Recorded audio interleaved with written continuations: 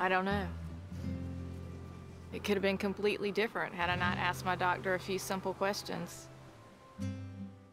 I'm Heather Morrill. I had a vertebral artery dissection that led to a stroke when I was 2 days before my 38th birthday. But she started noticing she was having some dizziness issues, and she was having problems walking and some problems with balance.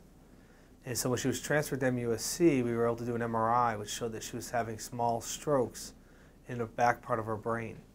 This is a picture of Heather's blood vessel in the back of her head that was supplying her brain. Down here you see the blood vessel is normal, and we say normal because it's very smooth walled and it's of normal size. But as we come up, we start to see little indents into the blood vessel and irregularities. And as we continue to travel up, we can see the blood vessel gets very small, and even in this point right up here, it becomes very, very small. This whole area of the blood vessel has been diseased or injured from her dissection.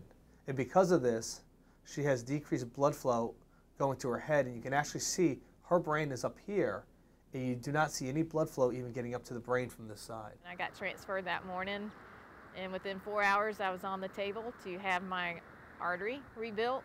It was worse than what they had anticipated. He had to put 7 stents in one artery, which he's never had to do before. Hopefully he hasn't had to do again. But I woke up, and then they told me that I had suffered a stroke at that point. I couldn't stand up unassisted. I had to relearn to walk. I would fall to the right because my artery dissection and stroke was on the right side. At the end of the procedure, you can now see Heather's blood vessel is much wider and more normal in course. But most importantly, you can now see that she's supplying the brain with valuable blood flow and preventing her from having any further strokes. And that areas and area that you saw here are now gone because they've been reconstructed with stents. Being a good little boy.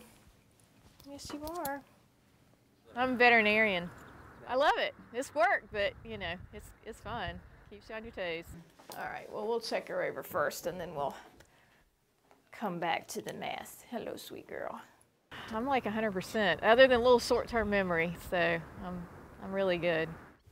There you go. So I was lucky to be in Charleston within a close driving distance when it happened. Take the time to inform yourself and choose the hospital that's best for you. I'm Heather Morrill, and I'm living proof that MUSC is changing what's possible in healthcare.